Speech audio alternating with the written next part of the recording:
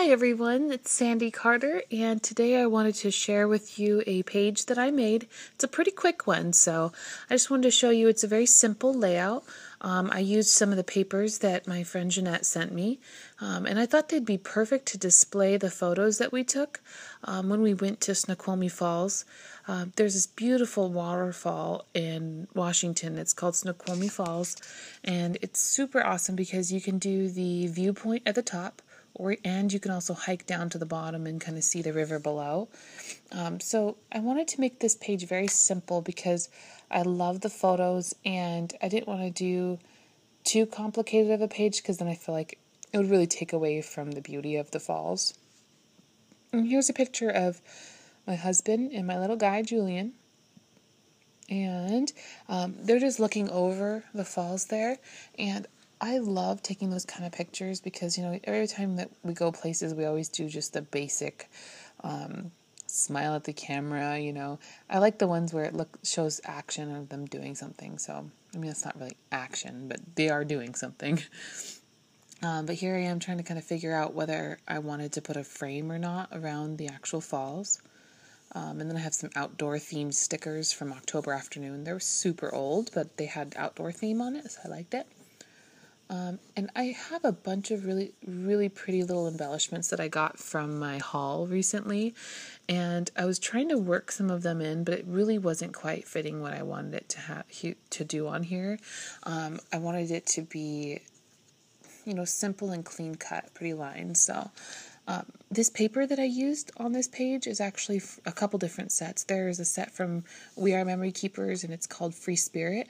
That's some of the papers that Jeanette sent me. And then the bamboo-looking paper is actually from Webster Pages. It's the Dream in Color, I believe it is. But that is such a pretty piece of paper. I wanted to use it really bad on another layout, but it just didn't quite work out. So here I am spelling out Snoqualmie, and if you're from Washington, you'll know that we have a crazy names because we are full of native tribes, and everybody has very unique names. I love it. I'm Alaskan native, so I'm used to seeing weird names, but until I moved here, I didn't realize there were so many different names that I didn't even recognize. So Snoqualmie Falls. And then I had a sticker pack from Heidi Swap I got on clearance recently, and they were gold stickers, and they had this really pretty little just like a line of gold stars. So I decided to use that one on this page. You'll see me put it down in a second. Let's see here. And then I believe I left the hello. No, I didn't leave the hello. I wanted to use one of the Heidi Swap rub-ons. These are really great to use, and I like to use them mostly on pictures because I feel like they stick better. When I use them on paper, they have a rough time coming off, so here I am working with all my layers. I love using minimal paper. I don't like to waste paper because I feel like I can use it for something else. It's not like I really need to save it because I have enough to last me like 20 lifetimes.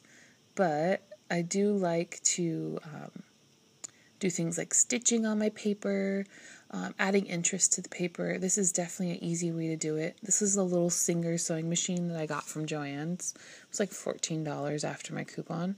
But it puts such a pretty accent on the page. I put the gold around that layer, and then I put another layer of gold on the cross paper there. And it just looks so cute.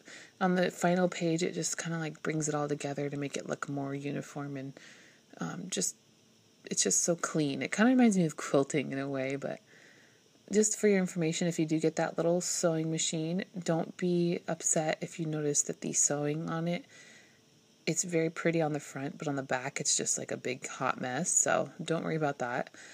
It still works just fine for scrapbooking, so if you guys want a little sewing machine, that is a great way to do it. And here I am. I'm trying to find a glitter that I would want to use on that. I decided to go with a white glitter just because I wanted it to stay light. And I kind of wanted it to, when I do the layering of the words, I didn't want it to be all gold and then just the black falls. So here I am.